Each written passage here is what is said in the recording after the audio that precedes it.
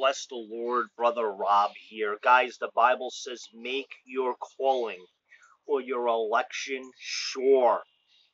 It says many are, hear me, called, but few are chosen. How do we find our calling?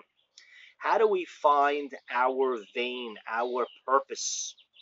The reason why God called us and what He called us for. Now, I don't preach a works gospel. It's not that the Lord hasn't called us to have works.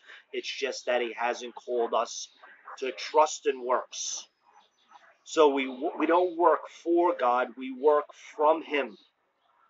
And the Bible says the Lord working with them. Now, we have a part to play, the church. The Lord desires His bride. So what I'm going to do is May 30th, and that'll obviously be Monday, Memorial Day, 9 p.m. on YouTube. I'm still going to be live.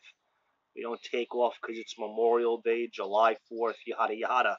We don't take off for fireworks. We don't take off. We keep pressing into the Lord.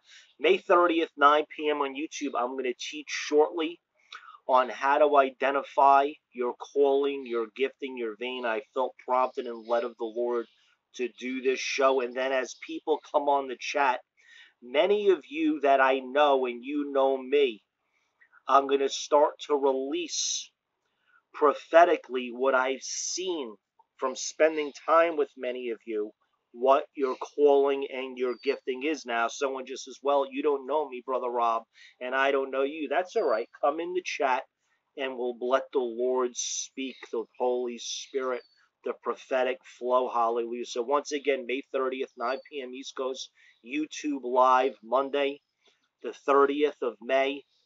I'm live every Monday, 9 p.m. We're live every Thursday, 8 p.m. That is a Zoom only. We're going to teach on how to find your gifting and your calling, and we're also going to identify it prophetically.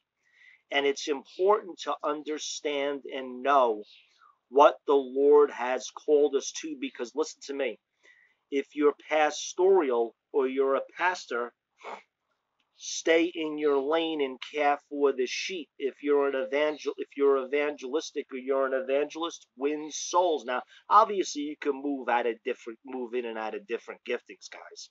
You can move out of different callings, but know what your first calling is and make it sure. I'll see you. Thank you. The Lord bless you. Amen.